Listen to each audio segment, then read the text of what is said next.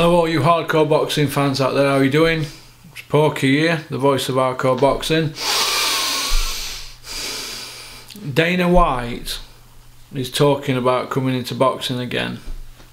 I hope he does. I hope Dana White isn't just a talker, because there's talkers and there's smoky bacon walkers, isn't there? But if he does, I think that's good, because too many people in boxing think that if they get beat or they don't protect their own, they'll go to the bottom of the pile. That's not necessarily true. It's how you get beat, innit? And if you get beat in a good fight, your stock's risen and all that rubbish. But I mean, look at Dillian Whyte. Look at Dillian Whyte. I mean, he's just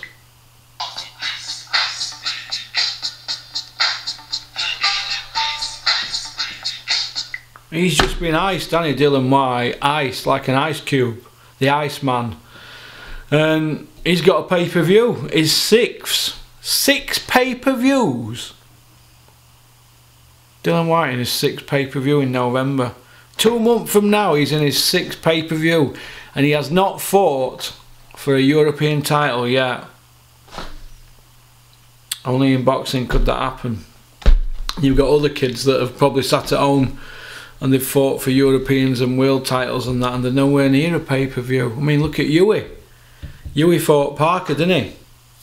Did a better job than him and Dillian Whyte. Huey didn't get a pay-per-view, did he? Huey did better against Povetkin than Dillian Whyte. And that wasn't pay-per-view, was it? So why Dillian Whyte?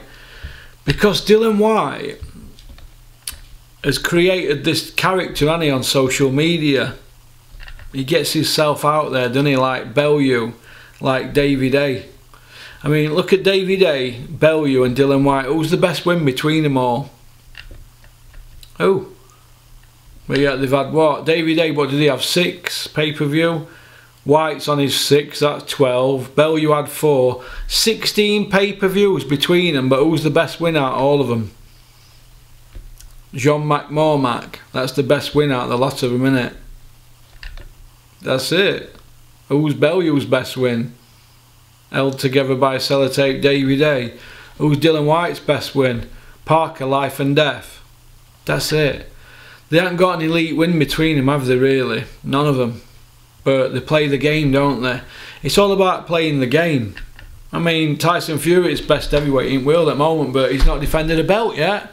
Got 2 world title wins. 2.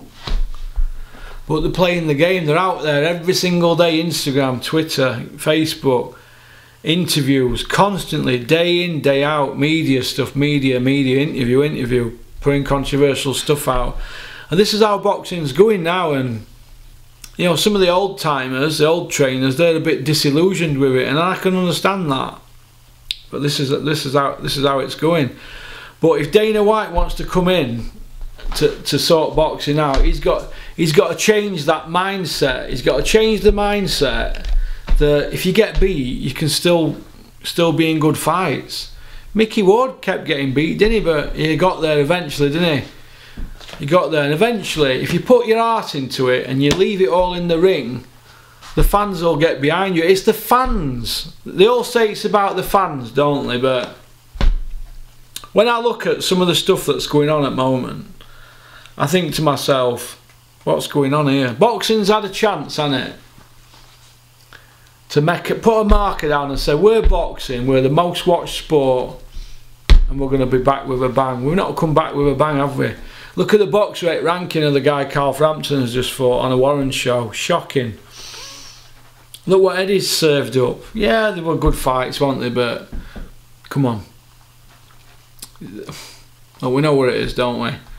We know what's going on. The product's terrible now, isn't it? Terrible. And it's got to change. Now, we can't keep wheeling out 40-odd-year-olds on pay-per-view from other countries. I mean, Dillian Whyte's just been iced, and yet he's getting another pay-per-view. You're getting knocked out by 41-year-old men out cold, and they're handing out pay-per-views like confetti. It's all messed up, innit? It's all messed up. But we're not going to stop anybody earning. Dillian Whyte's a tough kid, isn't he? He gets himself out there on social media, doesn't he? But is that what boxing's about? Getting yourself out there and doing interviews and saying controversial stuff? Or is it about get knuckling down and getting some graft done. I mean, I'd like to see Dave Allen just forget all this Instagram crap and selfies and just go to the gym and train and go back. You know, Robert McCracken, he said something to me once when I was stood with Carl Froch and he was going on about Mayweather. Robert McCracken were training at Top Rank Gym in Vegas. Mayweather, he's never been one of them to train when he's told to train. He'll come and train when he wants. He used to come in an afternoon. What he'd been doing all night, I don't know, but he'd come in an afternoon and do a full-on 2-hour session, not speak to anybody, train really hard and go. Clinton Woods is like that. You go to gym to train. You don't go to the gym to attend and sit there on edge at ring talking to people about who said what on social media. You go to train. Mayweather, turn up, train, go home and rest. That's it. And I think there's too much of this social media boxers. I think there's too much of it going on. And if you're watching this and you're a boxer, ask yourself this: am I spending too much time on social media and on Twitter and on Instagram and YouTube, or am I training? Because you know the champions, did they do the same thing? You know the greats. Could you imagine Marvin Hagler on Twitter all day? Could you imagine Tommy Hearns on Twitter? You know, he can't spell anyway, like, but could you imagine Tommy Hearns on Twitter tweeting all day, or Frank Bruno, people like that? They wouldn't do it, would they? You go to the gym, train, do your graft, and then you go rest, don't you? Have your tea and rest. But I'm hoping that Dana White can change all this mindset. This. If you get beat, you go to the bottom of the pile, and just put people in great fights. Because we're not seeing these fights, are we? I mean, boxing needs an overhaul. It needs somebody. I've been calling for Donald Trump to come and sort it out. It needs somebody to come in and shake it and start their own governing body, like the Board of Control. Dana White could do a world governing body, start that up, and he could do like his own belt, because he'd want to do his own belt, wouldn't he? And that'd put pressure on all the shithouses, wouldn't it? The WBC, WEB, Crooks, WBA, 5 world champions in 1 weight division. The WBO, don't even get me talking about them. That don't even count, does it? The WBO. What's the other one? The IBO. I don't mind IBO, but they don't do mandatories. And the IBF, God. You see where I'm coming from? He needs somebody to just torpedo it all and start again. So get behind me, because that's what we're calling for. And Dana White, you're welcome on this channel anytime, Dana, but don't be going on YouTube, Dana, chatting shit about coming into boxing and just doing it for effect. If you're going to do it, do it. Don't chat shit, because this is not the first time you've done it, is it, Dana? If you're going to do it properly. Alright, like you've done with UFC, do it properly, but don't chat nonsense, because boxing's crying out for new people to come in. Bob Arum's 90 in his next birthday. He's ready for an Shackleton's high seat chair. Barry Hearn, he's 70 odd, isn't he? Fish Eyes Frank's nearly 70. So you know these people are not going to be around forever, are they? Alright, Bricktop's. What is Bricktop? I think Bricktop's 68, is he? So Bricktop's probably going to have another 10-year at game, isn't he? But he could end up another Bob Arum. He could be doing it for another 20-year. Don King's finished. He's out at game. He ripped everybody off. So we need new blood. I'd love to see Dana White come in and butt heads with Oscar De La Hoya and Eddie Hearn, because they're all similar age, aren't they? That'd be good for the sport. I'd like to see that. But it needs new ideas. I mean, Dana White should go work with somebody like Lou Dibella. Dana White and Lou Dibella, they could be a good team then. They could be a good team. Lou could guide him, show him ropes and that, and show him who to work with and not to work with. But I'd like to see something like that.